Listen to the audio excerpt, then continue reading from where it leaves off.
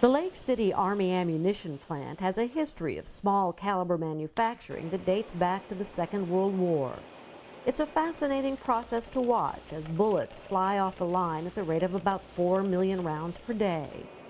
Even more fascinating are the people who actually make them.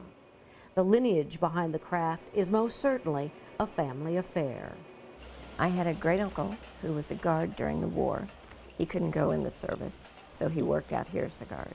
I had a great aunt who worked out on the floor during the war and later. She ended up with over 30 years out here.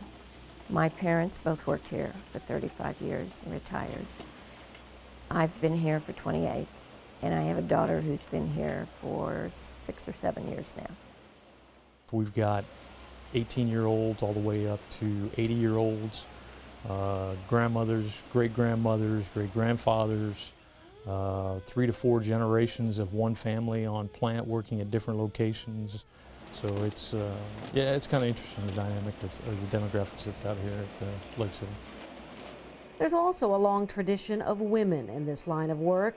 It dates back to the days the doors opened in 1941, and the ladies have just kept coming.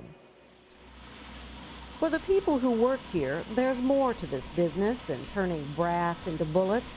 There's a commitment that begins and ends with just the right amount of pride.